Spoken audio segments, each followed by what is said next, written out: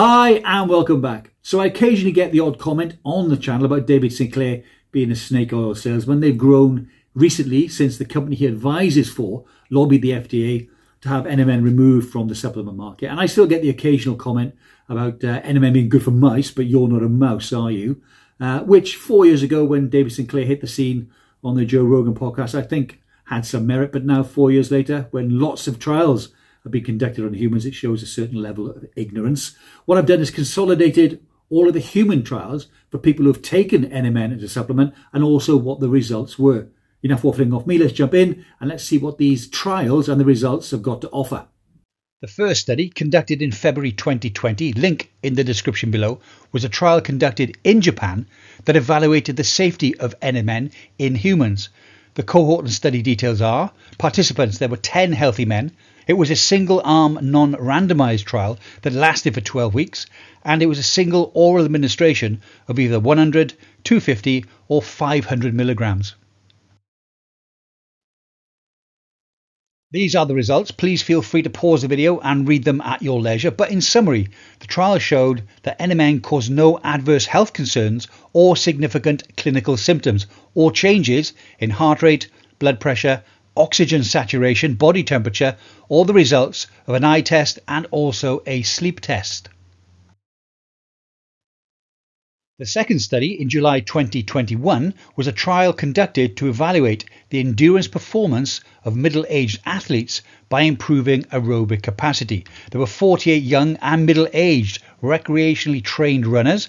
It was a randomized, double-blind, placebo-controlled, 4-arm clinical trial. It lasted for 6 weeks, and the participants were split into 4 groups. The low dose group, 300 milligrams of NMN a day. The medium dose group, 600 milligrams per day. The high dose group, 1,200 milligrams a day. And there was a control group who took a placebo. These are the results of the second test. In summary, the trial showed aerobic capacity was increased, and the higher the dose, the better the increase. In middle-aged runners, supplementing 600 to 1,200 milligrams a day of NMN for 6 weeks increased aerobic capacity, and the improvement is likely the result of enhanced O2 utilization of skeletal muscle. The higher the NMN doses, the better the improvements, and there were no adverse health effects reported.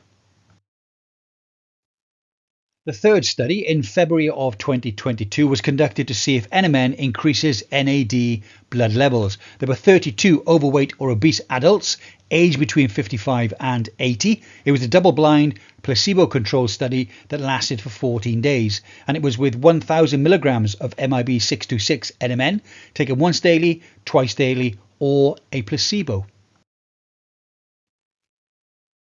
These are the results of that third study, but in summary, the trial showed that 2 500 milligram MIB 626 tablets taken once or twice daily doubled NAD blood levels. So this trial was conducted by International Biotech, the company that lobbied the FDA to have NMN removed as a dietary supplement.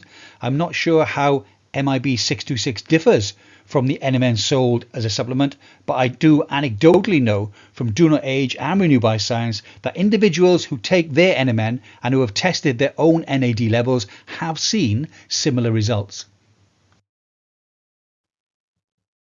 The fourth study, also in February of 2022, was conducted to evaluate NMN's effects on sleep quality, fatigue and physical performance.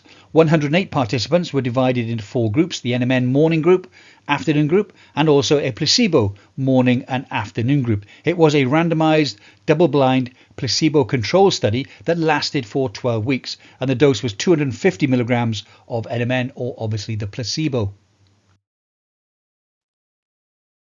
These are the results of that fourth study, but in summary, the trial showed that NMN supplementation enhanced both sleep quality and lower limb function. The fifth study in April of 2022 was a trial conducted to evaluate NMN's effects on NAD levels. There were 30 healthy subjects, 15 in the NMN group and 15 in the placebo group. It was a placebo-controlled, randomized, double-blind, parallel group trial that lasted for 12 weeks, and the dose was 250 milligrams of NMN per day or the placebo. These are the results of that study. Again, feel free to pause the video and read them at your leisure. But in summary, the trial showed that 125 milligrams of NMN per day for 12 weeks nearly doubled blood NAD levels. The next study, also published in April of 2022, was a trial conducted to evaluate NMN's effects on metabolism in aged women with prediabetes. The cohort were pre-diabetic women aged between 55 and 75 who were also overweight. It was a randomized, placebo-controlled, double-blind trial that lasted for 10 weeks, and the dosage was 250 milligrams a day of NMN or the placebo. Here are the results of that study. In summary, NMN upregulated genes related to muscle remodeling and improved muscle insulin sensitivity and also structure. The seventh study, published in May of 2022, was a trial conducted to evaluate the efficacy and safety of Youth Ever's NMN in middle-aged and older adults. 66 adults and elderly subjects took part in a multi-center, randomized, double-blind, placebo-controlled study that lasted for 60 days. The dosage was 2 capsules of 150 milligrams of NMN or a starch powder as the placebo. Here are the results of that trial. In summary, NMN supplementation showed a 38% increase in blood NAD levels and a 6.5% improvement in the 6-minute walk test. A point to note here, although this was a scientific study, it was conducted by the NMN manufacturer. The 8th study was published again in May of 2022 and was conducted to see if NMN elevates blood NAD levels and alters muscle function in healthy older men. There were men aged 65 and older. The trial lasted for 12 weeks and the dosage was 250 milligrams a day of NMN. These are the results of that study. As always, feel free to pause the video and read them at your leisure. But in summary, 250 milligrams of NMN doubled blood NAD levels and improved walking speed and also grip strength. The next study was published in June of 2022 and was conducted to see if NMN improves the metabolism, hormone levels and the skin of postmenopausal women. The study group were postmenopausal women aged between 50 and 80. The study lasted for 12 weeks and the dosage was 300 milligrams per day. Here are the results. In summary, 300 milligrams of NMN improved sugar and cholesterol metabolism. It improved hormone levels and reduced glycation in the skin.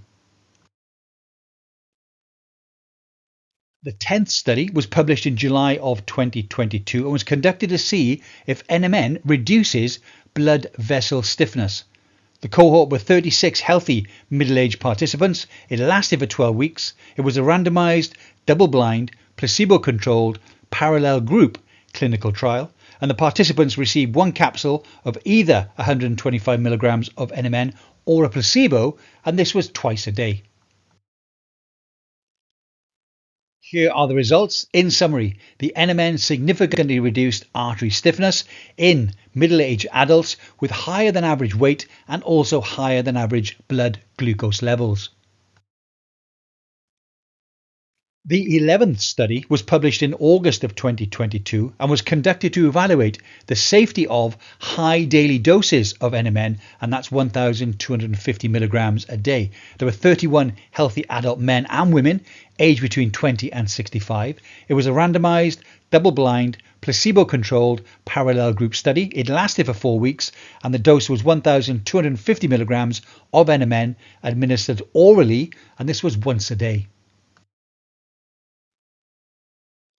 These are the results of that study. In summary, there were no adverse events recorded or observed during the study period. The next study was published in September of 2022 and was conducted to evaluate the injecting of NMN to effectively reduce blood fat, triglyceride content and increased NAD levels. The cohort were 10 healthy individuals aged between 20 and 70. It lasted for 1 day, and it was an intravenous injection of 300 milligrams of NMN. Here are the results of that study, but in summary, the NMN injections reduced blood fat by around 75% and boosted NAD by 20%. The 13th study, which was published in November of 2022, was a trial conducted to evaluate the effects of NMN on older patients with diabetes and impaired physical performance. There were 14 male patients with diabetes aged 65 and over with reduced grip strength or walking speed. It was a placebo-controlled, double-blinded study that lasted for 24 weeks, and the dose was 250 milligrams of NMN per day. Here are the results of that study. In summary, NMN improved the prevalence of frailty and somewhat improved grip strength and walking speed.